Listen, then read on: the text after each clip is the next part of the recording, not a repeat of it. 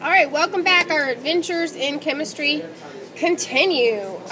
Next we're going to do a reaction with zinc acetate. And zinc acetate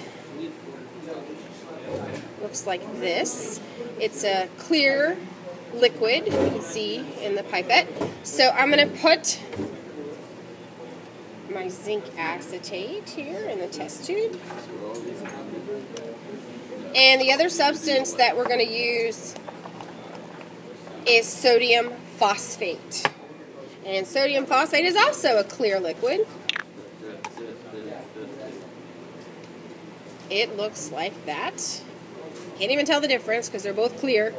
But something really cool is about to happen when I mix these two things together. Check it out.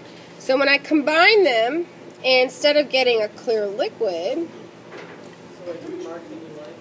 it turns cloudy and white. Now, if I let this sit for a little while, something really cool happens. It actually turns into this. And what's happened here is that this white substance is settled into the bottom of the test tube, and then the top of it is the clear liquid.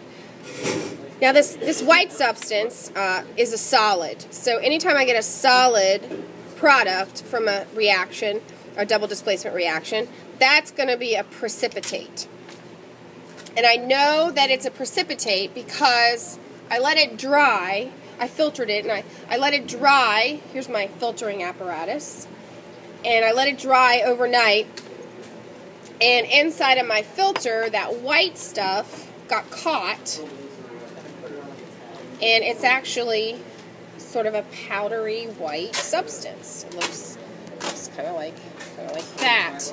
So that tells me that I formed a precipitate in this reaction. And the formation of a precipitate is a really good indicator. It's also a good hint that this reaction was a double displacement. So in your indicators, make sure you mention that we changed color because it changed from clear liquids to white. And we also formed a precipitate. We're going to look at another precipitate in the next reaction, and that will be lead nitrate and potassium iodide, so stay tuned.